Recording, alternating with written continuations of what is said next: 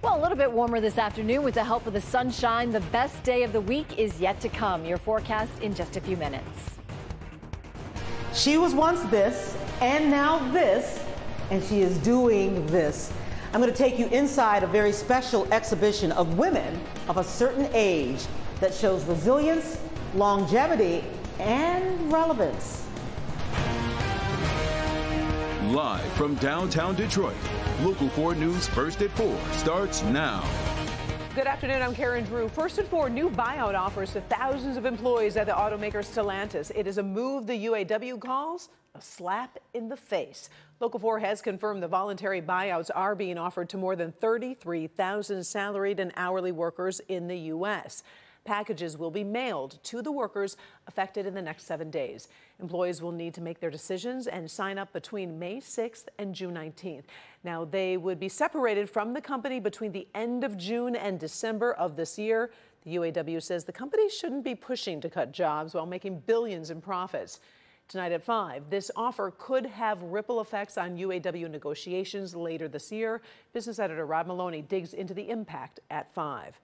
The police chief in Westland has resigned after some old videos emerged showing him verbally harassing and humiliating citizens while on the job. The city's mayor says both sides decided it was in the best interest of residents for Chief Jeff Jedrzejczyk to step down. Mayor Michael Landau says the police department is dedicated to build strong relationships with residents going forward. Now, in an effort to prepare for the worst, the city of Detroit launched a full-scale emergency exercise downtown today. This exercise simulated a complex coordinated attack against multiple sports venues in the district Detroit, with Comerica, Little Caesars Arena, and Ford Field all within 1 mile of one another. It made for a unique opportunity to run the exercise. It tested the capabilities of federal, state, and local emergency responders' ability to coordinate to protect the people in a realistic environment. Well, there is a new twist in Michigan's 2024 Senate race. Democratic Congresswoman Elissa Slotkin facing more competition from her own party as she runs for the seat currently held by Debbie Stabenow.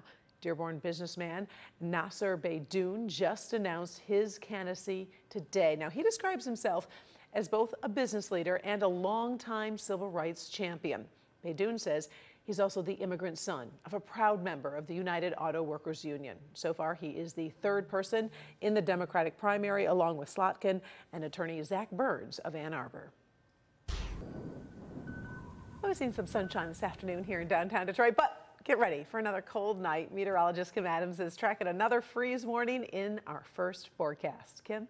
It's deja vu every single day this week. It seems like we've had a freeze warning, another one tonight as temperatures drop down into the 30s. Now, the good thing tonight is the reason we have the freeze warning is because the skies will be mostly clear, which means tomorrow we can look forward to some sunshine. It is warmer today than it was yesterday, by as much as 14 degrees. You just saw temperatures in the low 50s. It's 14 degrees warmer right now than it was at the same time yesterday in Pontiac, 11 degrees warmer in Mount Clemens, and also out at Metro Airport. Tomorrow, we expect temperatures to rise pretty quickly. In fact, we'll have increasing clouds, a chance of afternoon showers. Just ignore that Metro Airport. We will have temperatures, for the most part, in the mid to upper 50s. But that freeze warning is in effect until 8 a.m. tomorrow morning. Then a rainy pattern starts on Friday, and we'll talk about that coming up in your forecast. All right, thank you, Kim.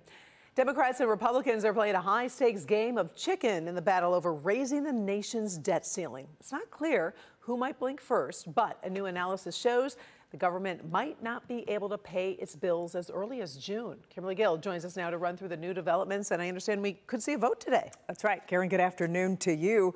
House Speaker Kevin McCarthy is scrambling to pass a bill through the Republican-controlled House. He says he's willing to raise the debt ceiling, but only if there are some spending cuts included. He's trying to put President Biden and the Democrats on the defensive. But McCarthy is paying a price. He had to make a bunch of last-minute changes to win over conservative members of his own party. Among them, Republicans want to speed up implementation of new work requirements for people on Medicaid and food stamps. They feel it saves money and could help fill open jobs. President Biden wants to raise the debt limit without conditions and is waiting to see what legislation passes the House. The Democratic leader in the Senate says the bill will be dead on arrival and time is running out. This revised bill is even more extreme, more radical, a more radical version of the Default on America Act. It brings us no closer to avoiding a default on the national debt.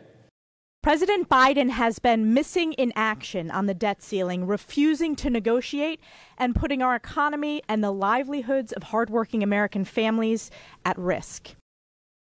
And Karen, the House could vote before the day is over. We'll, of course, keep an eye on Capitol Hill and let you know what happens. So Republicans seem pretty confident in terms of passing this bill. Yeah, they do. The House is very closely divided. McCarthy can only afford to lose 4 votes. Plus, conservative Republicans are signaling they're not willing to budge on their demands, which makes any kind of bipartisan compromise seem very, very tough to reach down the road. But as I said, we'll continue to watch it and see. See you at 5. Yep. Thanks, Kim. Sure. Well, over at the White House, President Biden is focusing on international affairs during a visit with South Korea's president. The two countries are celebrating a 70-year alliance with a big state dinner tonight, and they're doing some critical business as well. The leaders are signing an agreement that includes plans to have U.S. nuclear-armed submarines dock in South Korea for the first time in 40 years. It is a big show of support amid growing concerns about nuclear threats from North Korea. President Biden made it clear the U.S. values this alliance.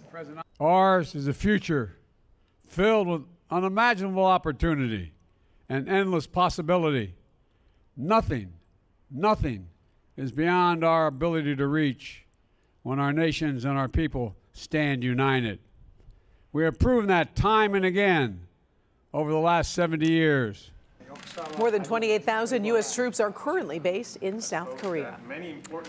In case you've ever wondered, there's definitely no age limit on artistic inspiration. Paula Tubman stumbled onto a group of women of a certain age who are showing us just how true that statement can be. This is Blackbird Gallery in the Fisher Theater, and when you walk in, you are immediately engulfed, not only in the colors, but really in a story of resilience and longevity and absolutely relevance. Inside, you'll see Juliet Signius, the first black woman invited to dance with the New York City Ballet. She turned them down and instead joined Alvin Ailey at a time when blacks were told they didn't have the talent or the bodies to be ballerinas. Now 83 years old and living in Ann Arbor, it is her paintbrush that dances across canvas and cloth. The art tells a story, and it comes from the soul, it comes from the history, it comes from the heritage. 5 artists, all more than 70 years old, showing they are relevant in this space. The name of the show is Women of a Certain Age. And, you know, I kind of grappled with that title. You know, you don't want to call out women's age in any way, but to me it exemplifies experience, grace, and beauty. Now, are you age sensitive? Do you mind my knowing? I am very age sensitive. It's a certain age, not the age. Carol Mauricio is also showing. Color inspires me, everything inspires me. It is these women of a certain age defining and refining the eye of the beholder. This is soil that I brought back from Brazil. So I combine, and that is in that piece also. So what I have done is combine the charcoal technique with a use of soil. And believe me, there's no books on how to draw with soil.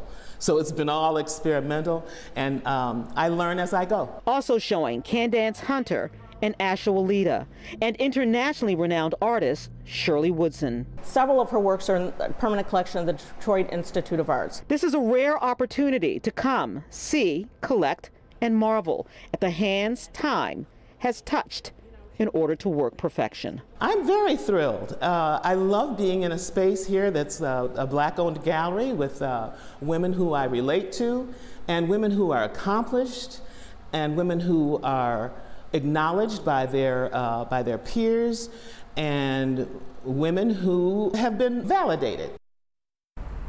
Yeah, absolutely. So the Blackbird Gallery is conveniently located right behind me at the Fisher Theater, or I should say the Fisher Building, and they are open on theater nights. And if you're in the New Center area, then stop on in. The show runs, Karen and everybody, through May 19th.